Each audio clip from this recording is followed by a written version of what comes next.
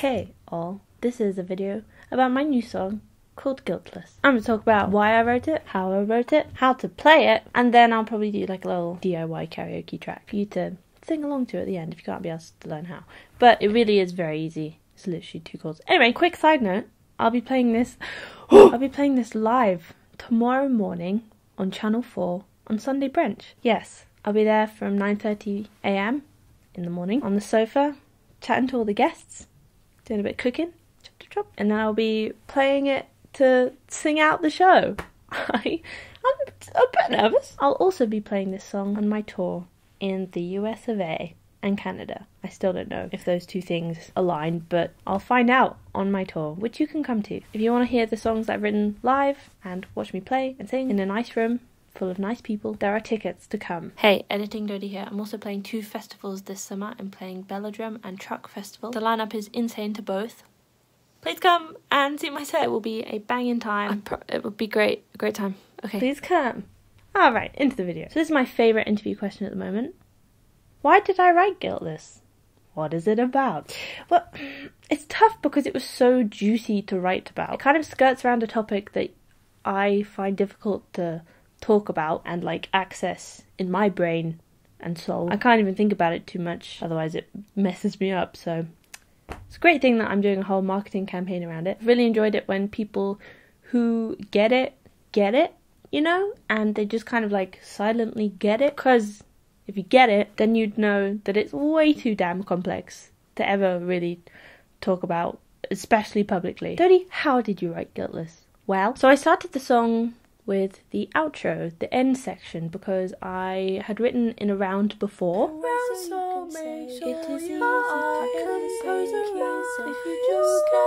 And I really liked it. It was a fun challenge. It's fun to kind of make the melodies make sense, but also make sense together and like build up a chord. So that was really fun to do again. Give me a D. I began with, I'm not bitter, I'm just tired. No use getting angry at the way that you're wired. Because I'd had a therapy session. This has been really fun to bring to interviews, because every time you mention mental health or therapy, it kind of is like, huh. In the therapy session, we practiced forgiving people for the way that they were raised and the things they were taught and their situations that led them to be the way that they are and the way that they would treat you, and like forgiving their parents and their ancestors and all of that. Like many things have happened to like raise these people who look after you, and it's not their fault that they are the way that they are. It might be a bit. Anyway, it was just an interesting thing to explore and kind of learn how to forgive. So then came I could never let you know. Ooh. Fun fact, I always sing that never flat.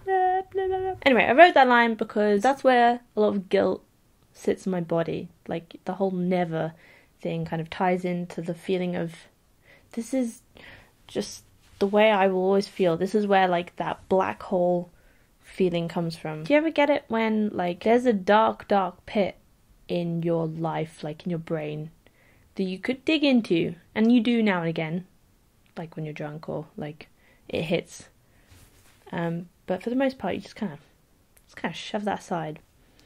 Yeah, that's kind of where that line came from. Okay. Then I wrote, is it real you believe you're guiltless?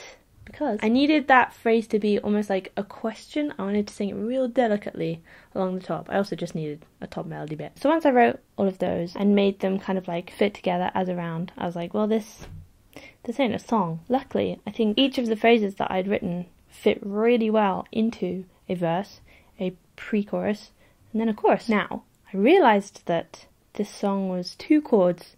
I have a habit of like just settling in when something sounds nice, and sometimes I'm like, if I added more chords, it would just be for the sake of like, this song should probably have more chords. But I don't know, I was never bored with it, and I'd always kind of wanted to write like a Fleetwood Mac-esque like 2 chord song that never got boring. I was a little scared, but I think the phrasing kind of carries it through. It's alright. My favourite bit of my own song is the line, but I don't think I'd feel better if I opened your eyes, because it kind of reminds me of that song. It's like a classical piece. It goes dum, dum, dum, dum, I can't remember how it goes. It's like this really long classical music piece. I'll put the name of it. But it just builds slowly and slowly. It's just the same thing again and again. There's this one moment where, I don't know what part it is, but they hit this note. It fights against the scale of what you think it should be. And it even like syncopates at one point. It goes like, da da da da da da da. And then, I don't know. It's just so like clashy, but not. Such an interesting part. Anyway, oh, fun musical fact for you. This song is in Mixolydian. I didn't write it that way. I just kind of heard that it needed to be a C natural instead of a C sharp. Guess it's a mode. This one is in a mode. So anyway, I think I like that line because it hits that note and it's so satisfying to like hear it. I don't know, it's just interesting. So there were quite a few versions of Guiltless because at first I had the demo, which sounded like this. It was a lot slower, a little bit boring, and I brought it to my good pal and producer Joe Rubel, who did Monster with me and Human. He's great. First we just kind of like shoved everything in there. Title my sex tape. We've kind of got a system of doing that, like putting everything together, leaving it for a while, me being like, it's not quite bad, taking a lot out of it, adding in some new parts, just when the deadline is there, and then being like, yes, we did it. So yeah, at first we made the first chorus like massive, like it dropped into this giant thing, and then listened back to the demo, and I needed that false start, like that question in the chorus where it goes, don't say it's genetic, and then like a, is it real? Like a I don't know. So I needed it to kind of be stripped, but I still wanted that creepy undertone. So I asked to just have that like low, I think it's a cello note, like, and like a lot of synthy kind of things. A moog, just going like nice. So now it's just kind of this like light question with like these little pats, and then just does like So how do you play it? Well, grab yourself a baritone ukulele. Where is mine? This is so easy. It's going to be over in 2 seconds. Go up to your 7th fret. Hit the first 3 strings with your fingers and mute this one with your little finger. We'll do that bit in a second. If you don't want to do the plucking pattern, it's just this. And then move down. I'm not very good at instruments. I don't know if you've gathered that. I just do what I can so I can write songs. Then the fun little ba-dum, I still find hard if I'm honest. You kind of take your finger off and then slap it back on and it will make a note. So here's what both fingers are doing. So this will like dum. So you pluck that and then as it comes on it'll pluck it for you, and then you go ding.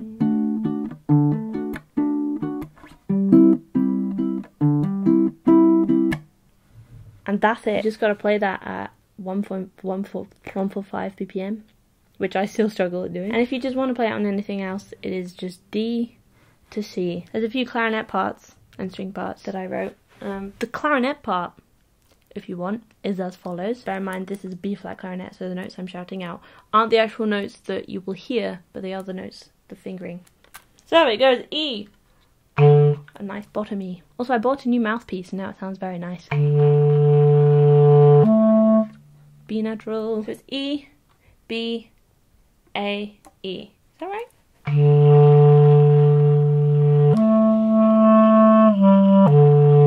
Then you go E, B, E, D.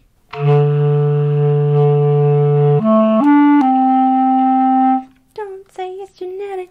That's it, friends. Right. I will leave you with a little karaoke version of this to sing along if you want. The music video is coming real soon. It is so cool. Pretty painful to film, but it's so cool. Feel free to tune in on Sunday brunch. God, I don't want to taboo it. Like, I'm like, will people watching this video back be like, haha, this is the video before she fucked up on Sunday brunch.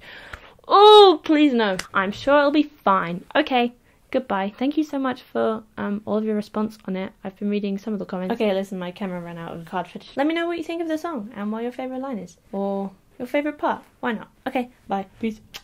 Oh, I just kissed you.